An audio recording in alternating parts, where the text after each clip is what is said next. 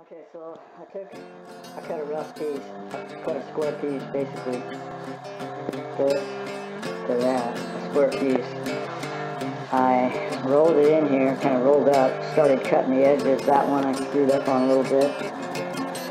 I always make a little extra so that we can kind of like fit it in and fold it back and cut it down.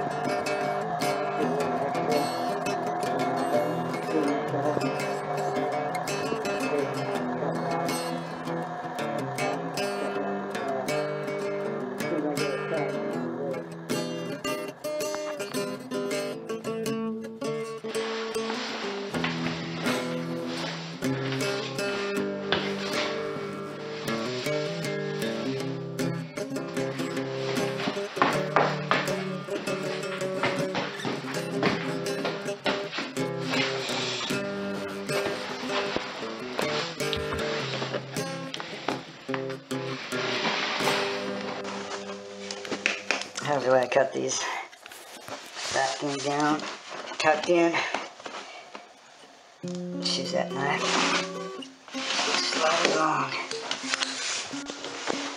Okay, we got some little ripples here. I'm gonna actually let it set. I'm gonna let it set overnight before I glue it because we got some ripples. Hopefully these ripples will settle down. I'm gonna have to seam an edge back there. Yeah, these curved blades are good for cutting seams, and so I'm going to be moving on to this and this bathroom here.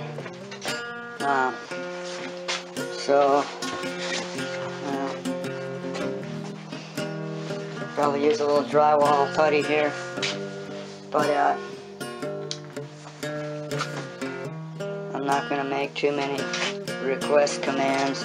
This would definitely should be filled in, those big gaps back there. But I'm just going to lay the flooring and leave it at that. Okay, here's where I have to think about this. These are pretty bad. They're not very smooth at all. This edge here. So since I'm here, I'm from out of town, and they need this done. They weren't too concerned about it. She says she doesn't mind about ripples. The bedroom turned out fairly decent. So basically, yeah, it's kind of, I'm gonna lay it down, but I'm not gonna like it because there's gonna be ripples around here. She told me she sanded this, but it still looks pretty rough here. All this stuff is gonna show. It's all going to show. So I might try and sand it down just a little bit more. Okay, so rather than take my knife and dig in and dull my knife, I lift this edge up and cut it by hand, basically. Saves the blade. You don't have to dig in. And you're digging in on that cement, it cuts the blade. Okay, so I just cut it. And then roll it. When I get it into place, then I measure it, and then measure on the back of this, cut it. That seems to be, theoretically you could make a cardboard stencil and then put it on the back of this, but we don't have any cardboard here, so I'm just going to do it this way. Cut the main slice out,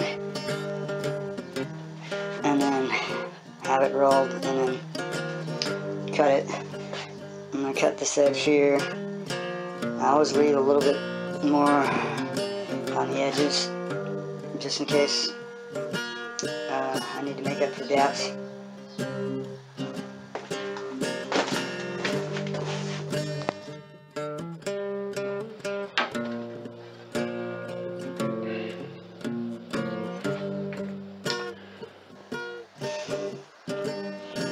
So I just measure and try and cut it accordingly. And there it is. A couple of clean up these seams with some trim. That seam.